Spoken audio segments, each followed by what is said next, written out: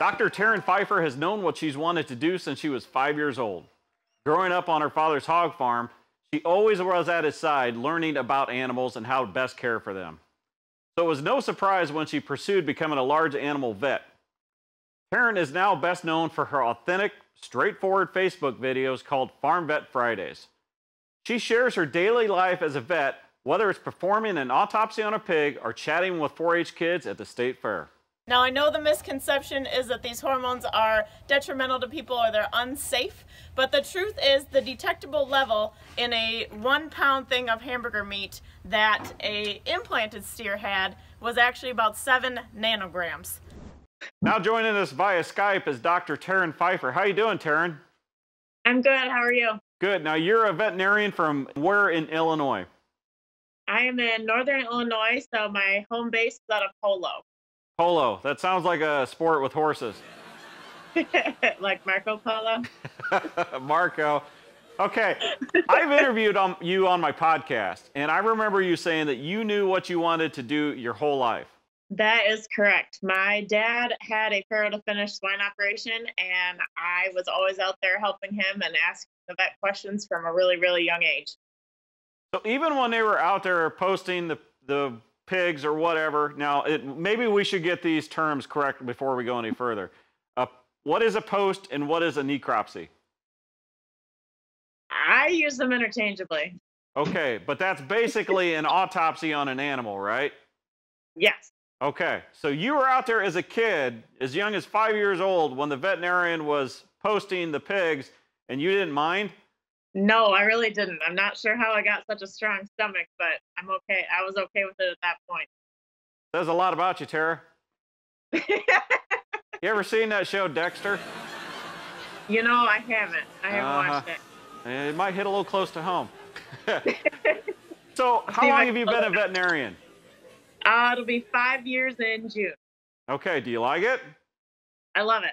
So what are you mainly dealing with? Are you dealing mainly with the large animals? Or are you still seeing cats and dogs? What do you do? So it's changed a little bit since the start of January. I do small animal just 1 day a week, and the rest is all large animals, so mainly cattle and pigs. Okay. You've also done something on social media that's kind of unique. Can you describe what Farm Vet Fridays are? Sure. So Farm Vet Friday is just a 1 or 2 minute clip of whatever I'm doing on that day. Tries to educate the public a little bit about what veterinary life is and also what we're doing within the industry as well. We watched a little bit of one where you're actually putting the hormone injection into beef and you describe it. Are you afraid that people are going to see that and not understand it and actually use it against the industry?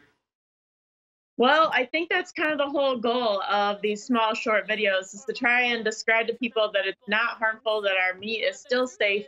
And I think if you get somebody out there in the social media that they trust, you seem to have pretty favorable responses, and I've seen that so far. That's what I like about what you're doing, and there's a few other veterinarians out there that are doing the same. You're not sugarcoating it. You're basically just putting it out there as it is. How important do you think it is that people see how their food is made as far as like animal production without a filter? I think it's the right way to go about it. I think normal people or everyday people are farther and farther away from agriculture each day. So I think we have to take that initiative and get out there and show them exactly what's going on. Are you going to keep going with these Farm Vet Fridays? I'm sure going to try as long as I don't run out of ideas.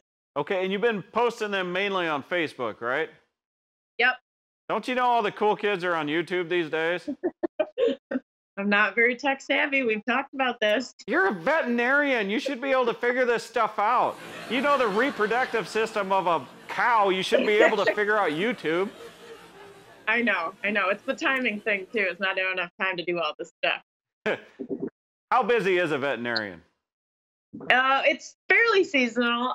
Like right now, I think we're hitting like the calm before the storm. I haven't had too many emergency calls. I would say I've only had like 2 or 3 last week, so not terrible. But once calving hits, it's going to be pretty significant and pretty serious. Okay, what do you want like a livestock producer to know about veterinarians? Because generally all we do is call you when we have a problem and then complain when we get the bill. I would say that most of us generally really do love what we're doing, and we are there with the best intentions at heart. But we also like working with you too. So the more welcoming you are to us, and even feel free to call us. We're very willing to give our advice and our 2 cents, even if you don't follow it. Okay, so where can people find you on social media? It's on my regular name, so it's just Taryn Pfeiffer. And every Friday we'll have a new post. Okay, Taryn, thank you so much for being on. And hey, Rough Rider forever. That's right. Thank you. Thank you. This is one ticked off Italian farmer. I'm not sure exactly what's going on here because I don't speak his language, but half the fun is guessing. They told me I couldn't wear a tank top. He's wearing a tank top, and I've got to wear these blue overalls. Blue overalls make me look hefty. Why don't these farm hats have flat bills? This one has a curved bill. And as a millennial, I demand a flat bill. We think we invented them because we haven't watched any 1970s truckers movies. Planning conditions never trump planning dates. I don't care what the calendar says. If the ground is too cold, we shouldn't go. Don't even get me started on singulation versus population. He's ticked off. I think what this guy is saying is apparently Epstein did kill himself. Imagine being this guy's auger cart driver.